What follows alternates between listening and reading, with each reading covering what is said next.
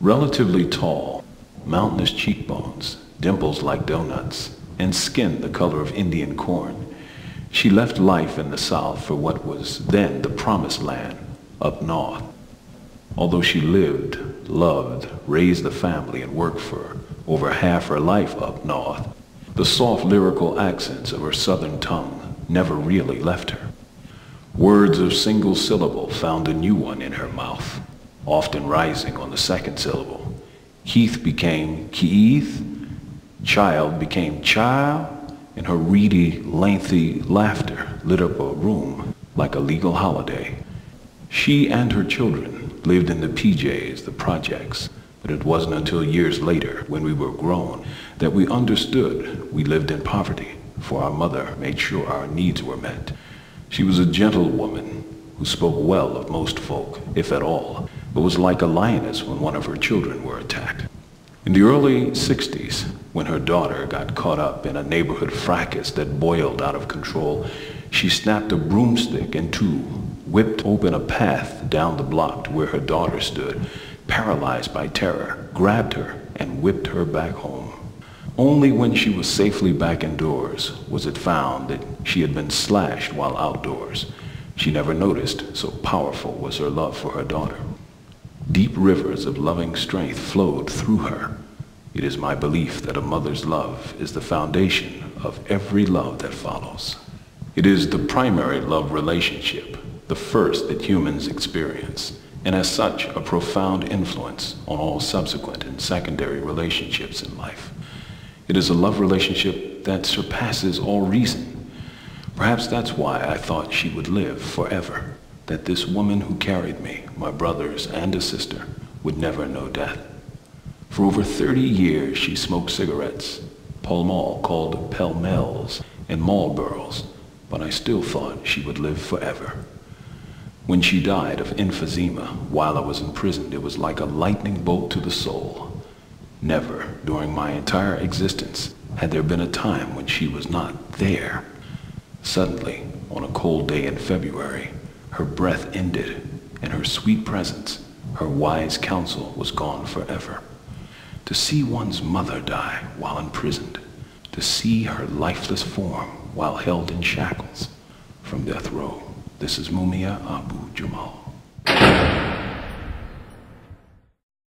It has been over 3 decades since I last looked into his face, but I find him now sometimes hidden in the glimpse of a mirror.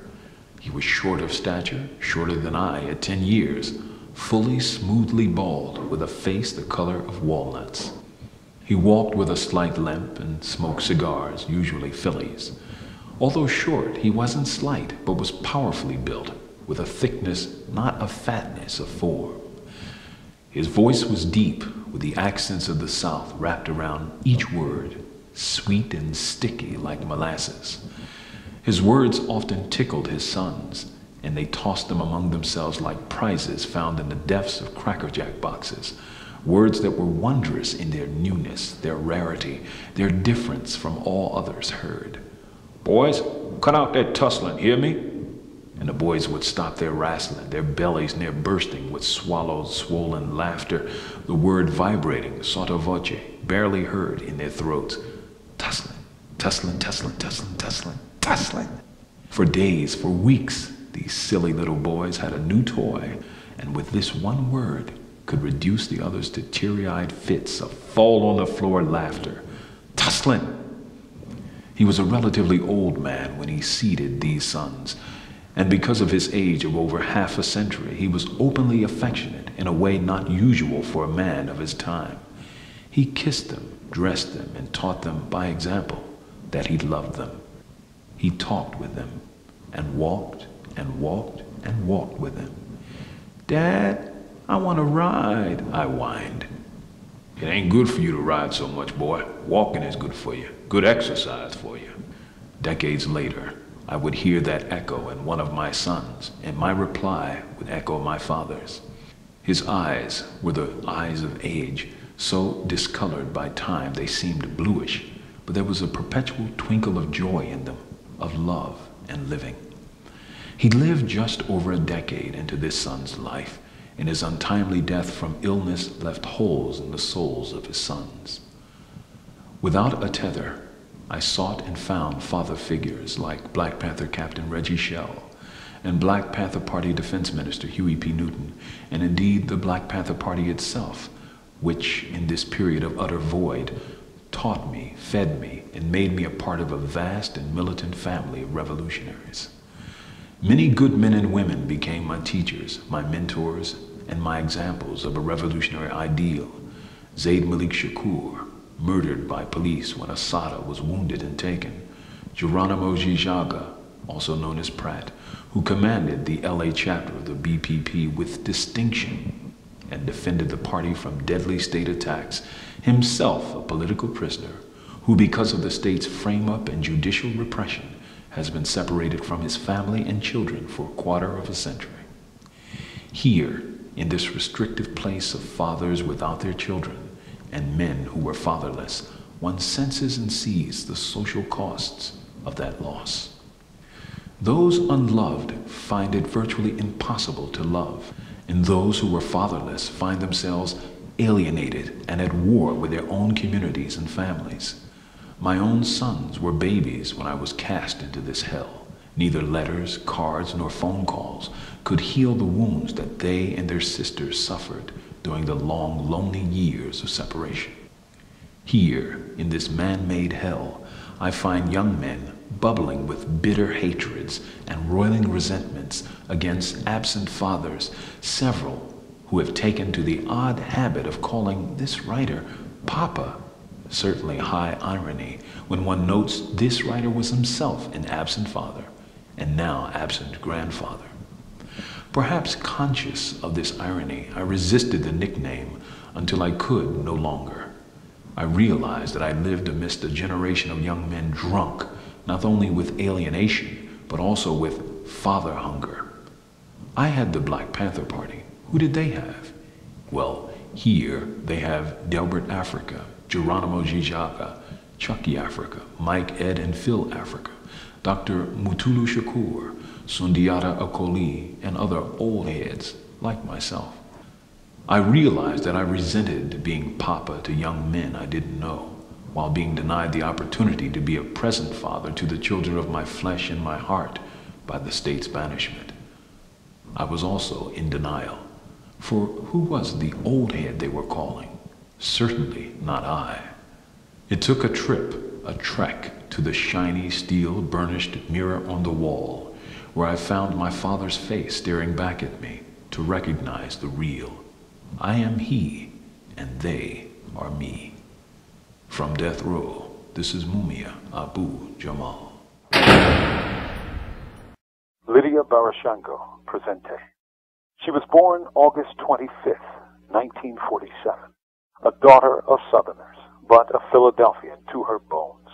Born into a family of all brothers, toughened her, as demonstrated in her teen years when I saw her knock a boyfriend over a railing. He seemed more shocked than hurt, but it's possible he hid his pain to protect his male ego.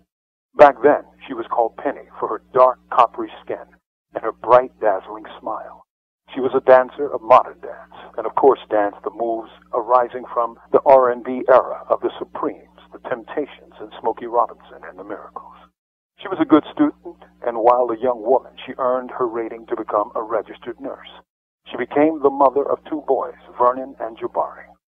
In 1996, she met and married the renowned Black nationalist scholar, author, and Reverend Ishaka Musa Barashango, who introduced her to a world of new knowledge and a wealth of subjects. She helped him run the Temple of the Black Messiah, a spiritual home for a growing Black nationalist community in Philadelphia.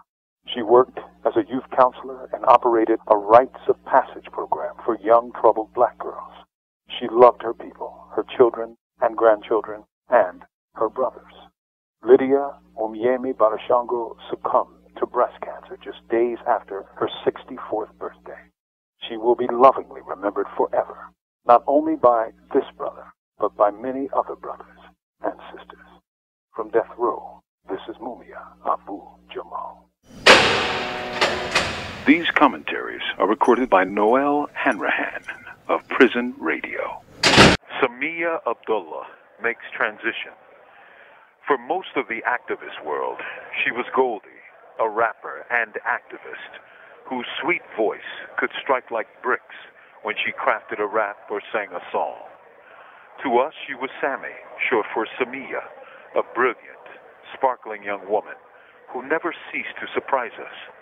She was many things: daughter, mother, student, activist, artist, orator, rapper, graduate, and more. To us, she was the baby, the youngest, and as such, she had a special shine. It's a funny thing. To a parent, a child is always a child, even when they're no longer a child. In the mind's eye, they're still a child behind the face and form of an adult. For the last 3 or 4 years, Samia was quite ill, bone cancer that spread throughout her body. For years, she had pain in her back, but she bowled through it, thinking it would heal itself. In 2011, she finally went in for examination and found what no one expected to find: cancer. She did what she always did. She fought for life despite diagnosis. In fact, she was in her hospital bed, finishing up her psychology studies, forcing herself to graduate with a master's degree. Her entire graduating class saluted her will to prevail. She fought for years against the invasion of cancer, the wretched chemotherapies, and wrenching pain. Still, she fought. What strength this little woman had. A song came to me, again, of her as a child. As long as I breathe, I'll remember this scene.